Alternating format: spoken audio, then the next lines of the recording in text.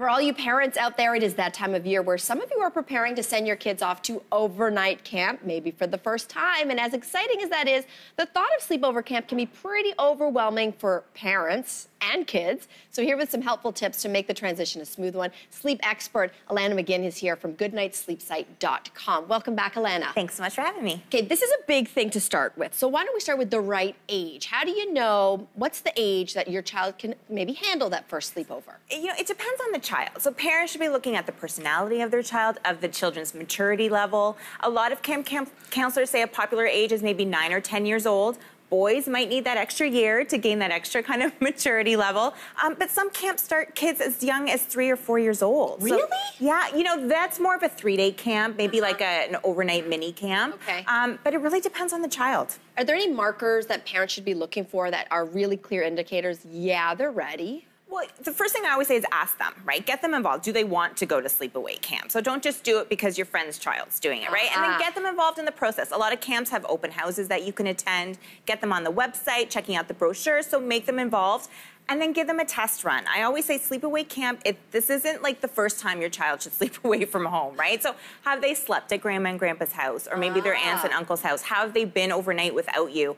Have you put them into a day camp? So how do they interact with the other campers? How do they interact with the counselors? That will give you kind of clear signs on if they're ready for it. All right, so now you've decided, all right, maybe we're gonna do this, but you know that your child might be a bit of a problem sleeper. So maybe they've got wetting the bed issues, or maybe they're a child that gets up a lot during the night. So what is your advice there? So for bedwetters, you know, I always tell parents, it's actually more common than you think. 5% of school-age children are still wetting their bed. So chances are the camps are prepared for this because it's not just your child that may have that accident. So check in with the camp, check in with the counselor. What's the game plan? Have your child, it's the discreet thing, right? They don't want the other campers to know if they have the accident. So, you know, what happens if they do have an accident? What's the protocol? What's the plan?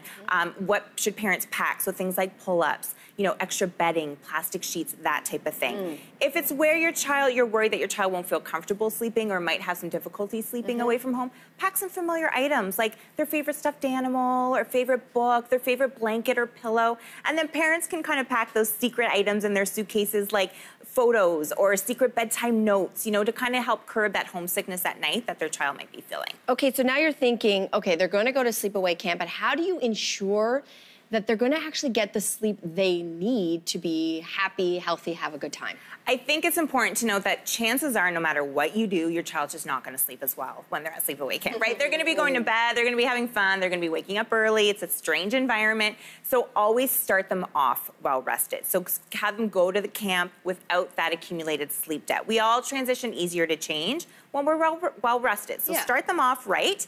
And then also factor in your child. So this is again where you're opening that communication up with the camp.